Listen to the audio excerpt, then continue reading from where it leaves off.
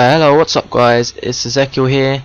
I'm starting a brand new series called Trading to 1 million, and I'm pretty sure you guys can guess what that means. I'm basically gonna open a brand new account. I see there my game tag was Ezekiel coins, so that's another little hint there. I'm gonna be trading to 1 million coins just by trading, no games. I'm gonna open up my bronze pack this episode, and I actually get 2 other packs which come free because I had FIFA 11 with this account. So yep, name's Ezekiel Coins, easy C, and now I'll go and get my bronze players, open them up, and I'll get some decent players. I mean, the main thing you want to be looking for in your first packs are the formations. The formations is what sell the bronze players. There's no point, you can't sell a bronze player in a bad formation unless it's got 4-star skill, which obviously goes without saying. But here I'm just selling everyone else which I know will not sell on the market because of their formation. Another big seller on the bronze side is pace. If they've got over 75 pace, you could sell it for 200 coins.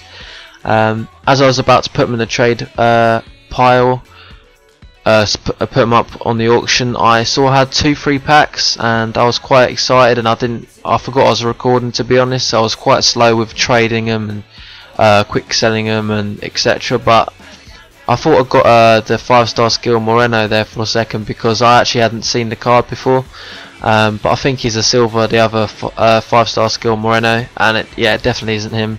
But I sent everything to the trade pile that I think I could sell for more than what the discard price is. I'm going to call it discard because it's easier rather than the quick sell price. It sounds a bit shitty. But this the second pack, I open up Turan, which bags me 664 coins just by quick selling him, which I do in the end, even though I do send him to the trade pile.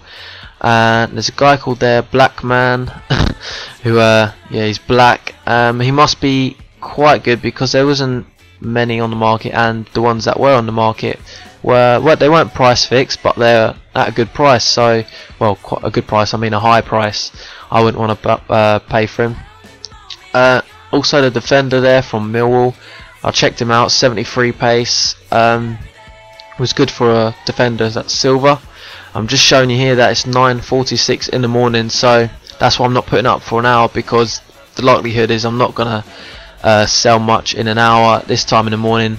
American people are asleep and they control most of the market, as well as the English, who are either asleep at school, at work or something. So I'm not going to get too many buys. Basically, I'm not going to be able to sell much, and I'm also just discarding all the things that I accidentally put in here, like the gold defender here, 52 pace. You're not going to sell him because he's not a good nationality to sell.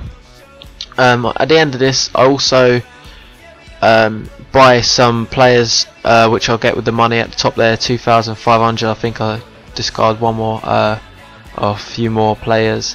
But my favourite formation to buy and selling is either 4-4-2, 4-3-3 or 4-2-3-1. Mainly 4-2-3-1 because that's the formation I play, and I get to see more of the market. When I'm buying something, I get to see what's the average price, so I'm more experienced with that really.